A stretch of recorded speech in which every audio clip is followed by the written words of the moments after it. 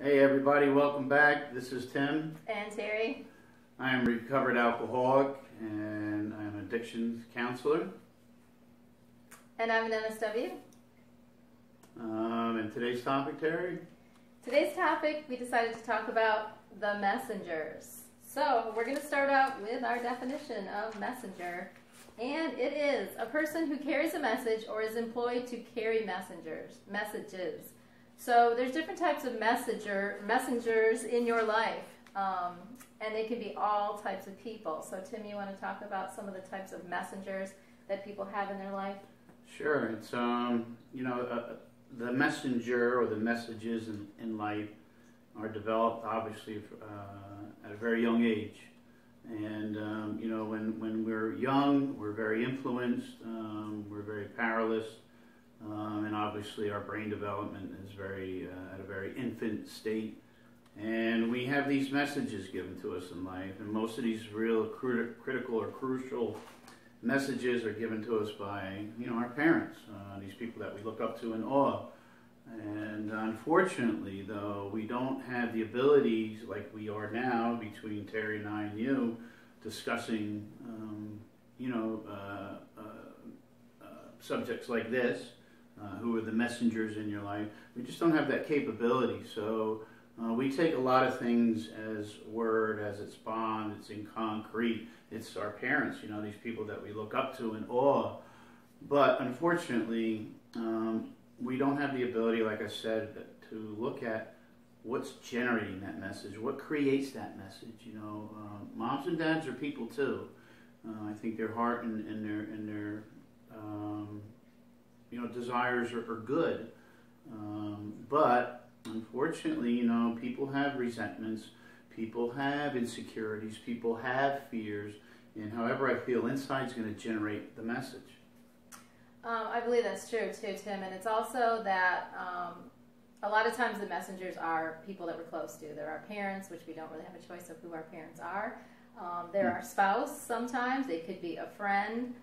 They could be people that we begin to feel like they're trustworthy, and then we find out they're not. They're people that we maybe are trying to find love from.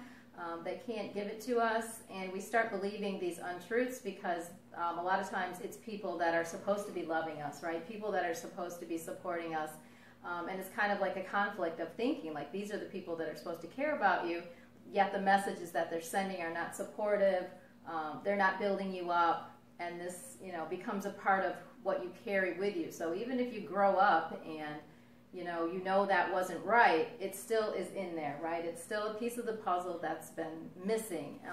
So what do we do if we had messengers that we know probably weren't great for us? What's something that we could do, Tim, that you would recommend for somebody in order to see whether their messengers were healthy or maybe not so healthy? That's a great question. We all have this incredible gift. And this incredible gift is we all have the ability to change our thinking, because it's our thinking that keeps creating these things that don't serve us well. And these messages, like we talked about in our first video, they have a very subtle approach. I need to ask myself, I need to challenge my thinking. Because it's my thinking that keeps creating these things. It's my thinking that keeps allowing me to make these agreements with these messages. The message only has power if I make the agreement with it. So how do I change this? Well, you can change this through challenging your thinking, listening to people like Terry and I, these types of videos. We work with it. For me, as a recovered alcoholic, I was able to change the conversation that I was having for many years. I was able to challenge my thinking, and I was actually able to begin to separate the truth from false. It seems really simple, but again, it just takes work and it takes repetitiveness of doing it. So a little bit of homework that we have for you, if this is something that you struggle with, is to make a list of 1 to 5 people who have taught you and built your belief systems. So it could be, a variety of different sources. It could be one person that stands out into your mind. Then begin together to put together the pieces of where those messages came from.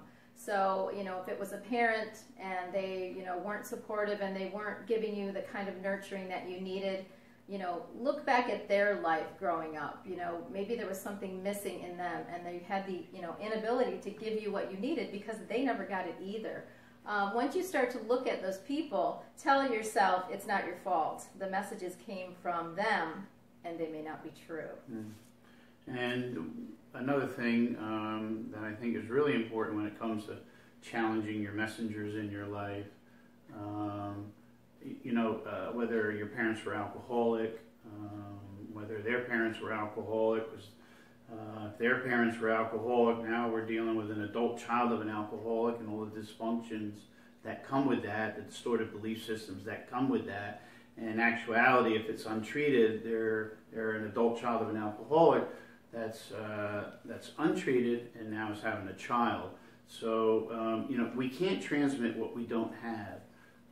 You know, I'm not to be disrespectful or anything, but to keep it really simple, because the more we complicate it, the worse it can get for all of us in many things. But, you know, people can have a baby, and people have babies literally with their eyes closed. It's that easy to have a baby. But not everybody can be a mom or a dad. And when I'm working with people, when Terry's working with people, we're very disciplined in certain areas. One of those areas that we're disciplined in is to challenge the beginning, because the beginning is very crucial, right? We have two very crucial stages in our life, from 0 to 7. Our basic human need needs to be met, and that's emotional security. They just have to be met. And if they're not met, I go into my next critical stage, which is 7 to 12, and I'm developing my social skills in that point in my life. But if I'm going into my second critical stage in life, hopping on one leg, sort of say, the outlook's not good. So it creates all kinds of distortion. It creates a very dysfunctional way to live. So, you know, like we talked in the first video about happiness and this removal, we're just removed from self. Yeah, and again, the exercise that you can do is just simple. I mean, right here I just have some examples. Just write down 3 people in your life, a parent, a spouse, a friend, what it was that they sent you as a message that, you know, may not be correct, and acknowledge it, and, you know, start to look at where that came from. And the most important thing is realize the message was not true. Correct. Because you are so worth it.